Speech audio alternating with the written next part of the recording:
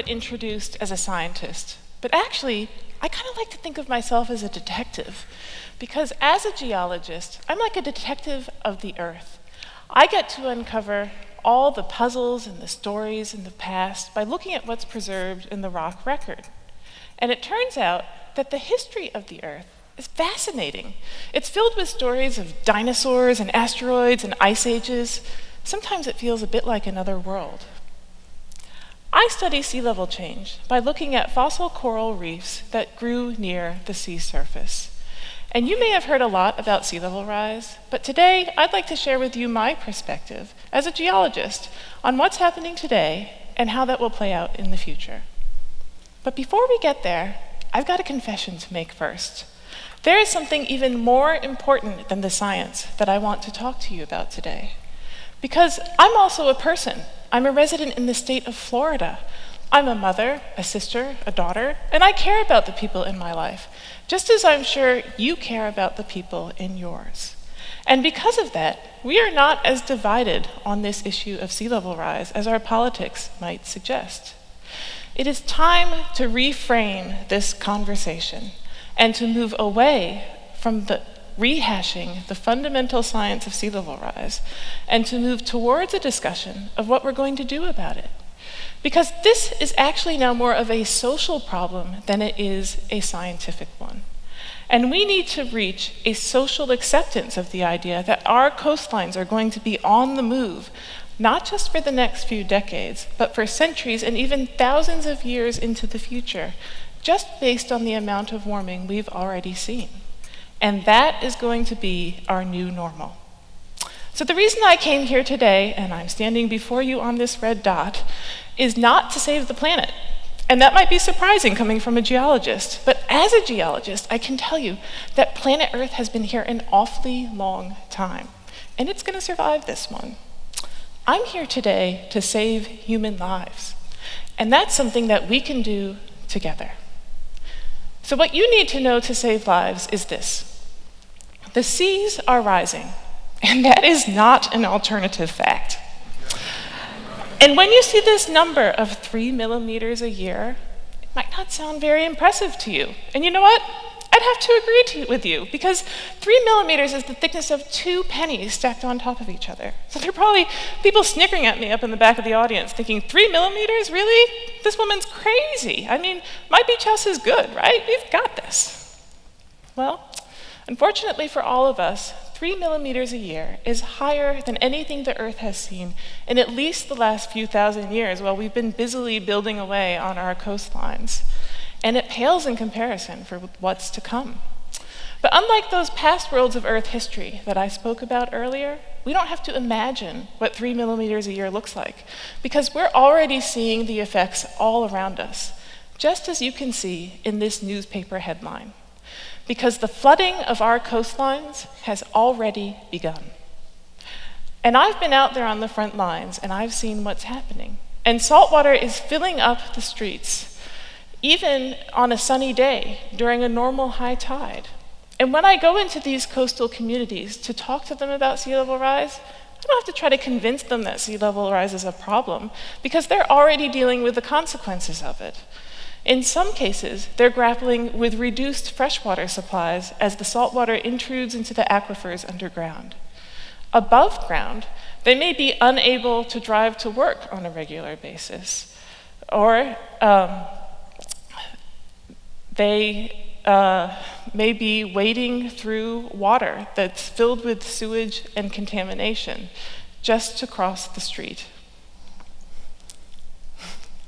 I'm completely on the wrong side. All right, sorry.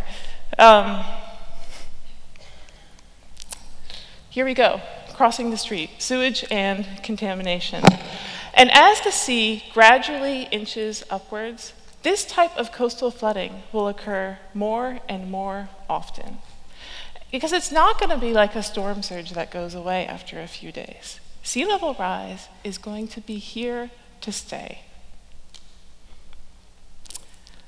And given what I have learned through my research on ice sheets in the past, we are certain that sea level is going to rise in the future.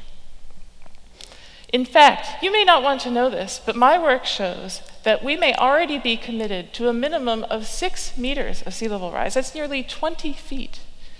And this is what that will do to my home state of Florida. Now, that's not going to happen overnight, but what that means is that this sea level rise is just the very first step in what is going to be a long journey into the future. So, all right, we've established that the seas are rising, and you can either look at graphs like this, or you can look at all the visual and anecdotal evidence around us. But the surprising part of the story is that sea level rise will probably not play out the way you think it will. Why? Because your imaginations have been pre-programmed by the things that you see and hear about sea level rise. And there are several problems with the way that this has typically been done.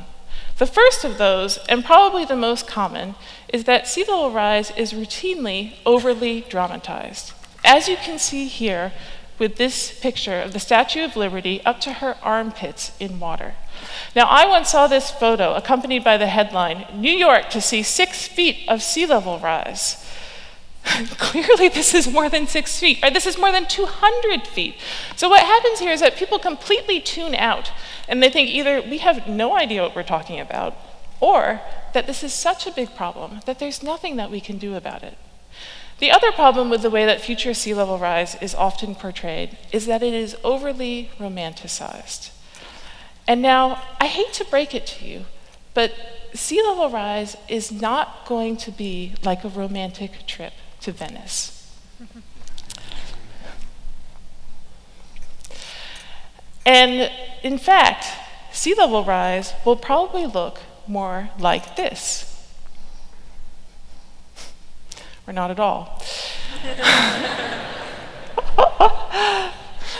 And when the storm surge comes along, riding on top of the accumulated sea level rise of the last century, the effects will be positively devastating.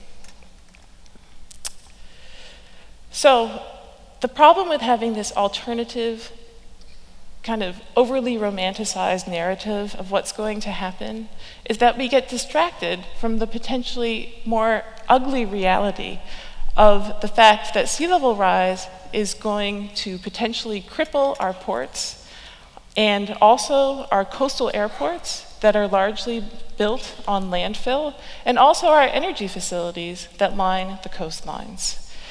So, in essence, the delivery of food, water, and energy, the fundamental things that we rely on as a society to survive, will be threatened for all of us.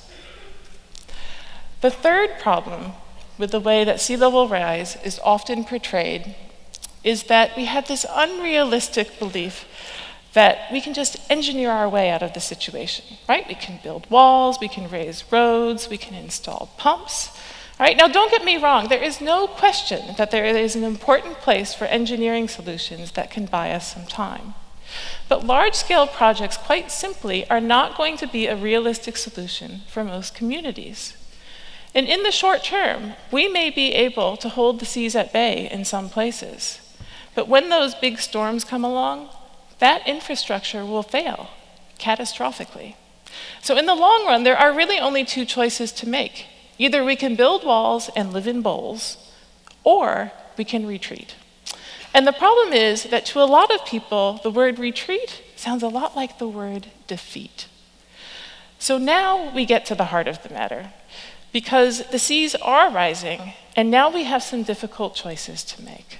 On the one hand, we can choose to manage that retreat to some extent, or we can wait, stick our heads in the sand, and then respond to the crisis as the storms hit, the insurance companies pull out, and then prevent us from rebuilding in those vulnerable areas. And unfortunately, if we ignore that problem, it won't go away. Because the certainty we have, the ice sheets don't really care what you think about sea level rise. They only care about the temperatures that are making them melt. And this certainty that we have about the fact that sea level is going to rise in the future often gets lost in what you hear in the news, which tends to focus on the uncertainty of how quickly that's going to play out. And by focusing only on the near term of what's going to happen in the next few decades, we tend to lean towards solutions of infrastructure development to preserve the existing coastlines. My point is that we also need to have a long-term perspective here, because at some point, retreat is going to be inevitable, and redefining our relationship to the coastline is going to take time. So, why aren't we having more conversations about retreat? Well, quite simply, there's a decisive lack of social and political will to do so. Even in the communities where they've organized and they're addressing the issue of sea level rise, people are still afraid to even mention the word retreat, much less have a discussion about it. Why is that?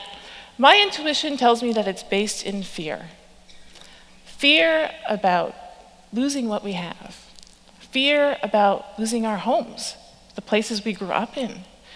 Fear about what happens next? Where will I go? How will I afford to go? But if we continue to insist on building in these vulnerable coastlines, then we are losing out on an opportunity to relocate people, move to higher ground, and develop along corridors of retreat. With that opportunity would come jobs, economic growth, and most importantly to me, saving lives. So in fact, retreat is not defeat. Retreat is winning, because the alternative would be far costlier outcome.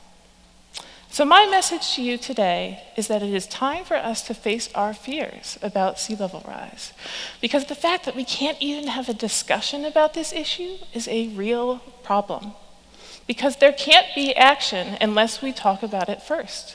So if you want to know what you can do as just one person, it's to go out there and to talk to people about the problems we face. Have the hard conversations about imagining what the future will bring. But I'd like to remind you today that there has never been anything false about hope. And because you now have this perspective on sea level rise, I have hope in you and in what we can do together. So I challenge you today to get up, to go out there, put down your smartphones, and talk to each other. Because we have a challenge before us. And if we can have more realistic dialogue about this issue, not the drama and romance you saw before, we can actually save lives, possibly even your own. Because yes, the seas are rising, but so can we. Thank you.